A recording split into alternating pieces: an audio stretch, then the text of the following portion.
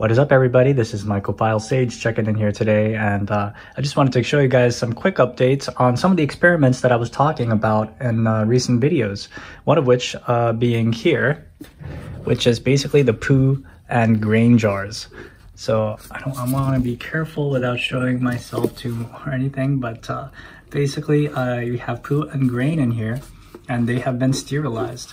So I will be inoculating these jars with some Poo Lover mycelium today.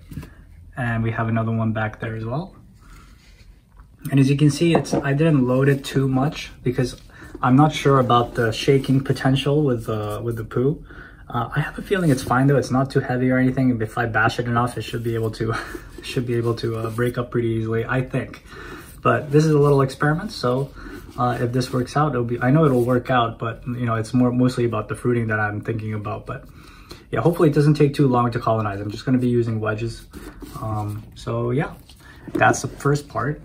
And the second thing I wanted to tell you guys about was the other experiment where I was telling you guys that I'm going to shoot a bunch of water, sterile water, inside the jars of disappointment. So I had like 9 jars that are disappointing. By the way, there's a piece of string in there. I found a piece of string in there. So basically I shot up 6 jars with 10 cc's, basically a full syringe. I guess you could say even 12 cc's with these guys. So I shot them up, like every single jar, I shot them up the full syringe.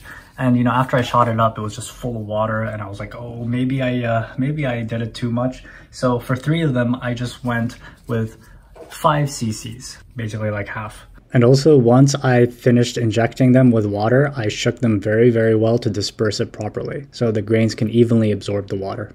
And you know, I sort of regret it because as you can clearly see, the grains fully absorbed the 10 cc's or the 12 cc's, and you know, they look like they could actually absorb a little more. So I'm gonna leave them for a while. As you can see, the grains are sort of recovering. I did this about a day and a half ago.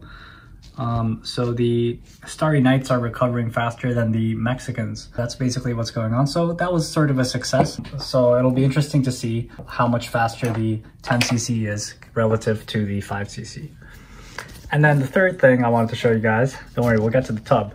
The third thing I wanted to show you guys is I have a video that I made a couple days ago that I still haven't got to editing, but it's basically on how to make Agar Slurry. So I'm going to be releasing a video on Agar Slurry. And I wanted to show you guys, so I inoculated these Poo cakes with the Agar Slurry that I made in that video. And as you can see, it's been a couple of days. So this was on the, I think, 30th? Yeah, 30th or something. As you can see, we're just starting to get some mycelium growth from the Agar Slurry syringes. Very nice. So look forward to that. Now let's check out the tub. The tub is looking beautiful, which is just going to make it harder when it eventually trikes out. But you know, fingers crossed. But yeah, looking very, very healthy. I've initiated basically sort of rooting conditions, I guess you could call it. Which is, with these tubs, you know, it's basically a modified, you know, they have these little holes here, as you can see. So it's almost like a unmodified, but like unmodified easy dial in a certain sense. Obviously the airflow dynamics are different, you know, but so anyways, what I decided to do is I just decided to put these things inside here, right? And on both sides. And what this allows is, as you can see, there's a pretty open space for the air to come in. And I've been doing this for over a day now, and it seems like it's not drying out the tub too much or anything. It's actually just a perfect amount, getting some good evaporation going. So hopefully we can get some pinning soon. So yeah.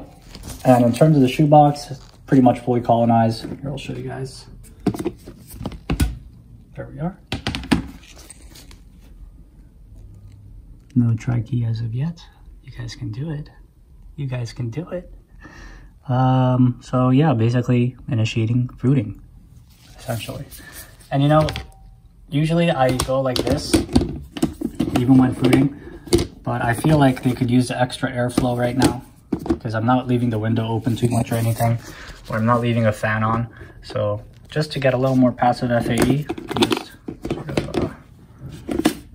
I'm just leaving it open like this so they could get some air going in there. So yeah, made a bunch of transfers. made a bunch of new plates.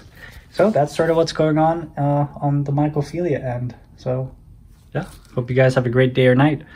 I will check back with you guys in a few days or maybe tomorrow or something. I don't know, you know. All right, guys, have a good one.